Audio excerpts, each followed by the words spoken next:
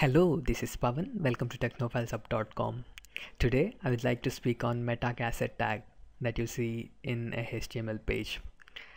There are many things that will go into a single HTML page, but we often ignore them, and one among them is a character encoding, which we define as a meta tag. As you know, computers speak in binary language, and this character encoding declaration helps your browser to translate the binary data and display as the characters that you see on the screen. But before moving ahead to the syntax of character encoding, let me show you the problem that you might face if you don't declare the character encoding. I have written the character O here in French and left the browser to interpret the character encoding without defining any meta cassette tag over here, and here it is showing in this way, and that's the problem. Let me open the syntax of character set definition in HTML4.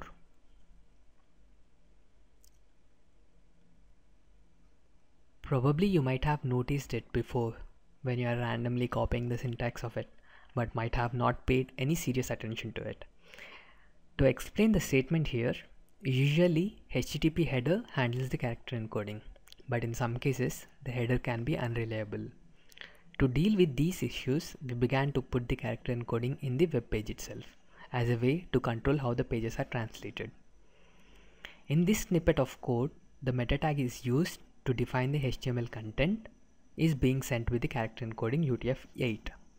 The browser will now know how to accurately translate and render the characters in the document. This code just works fine, but HTML5 specification has simplified the life a bit simpler for everyone. Let's go and define the meta tag and see how our document looks now after defining the character set. And for your information, this is how it is looking as of now. If I define the character encoding as UTF-8, and the definition goes in this way: meta cassette and declare UTF-8. Let me save it and reload the page.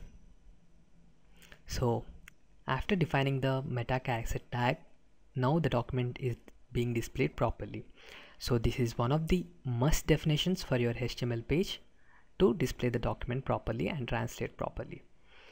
Hope you liked the tutorial. Thanks for watching. Have a nice day.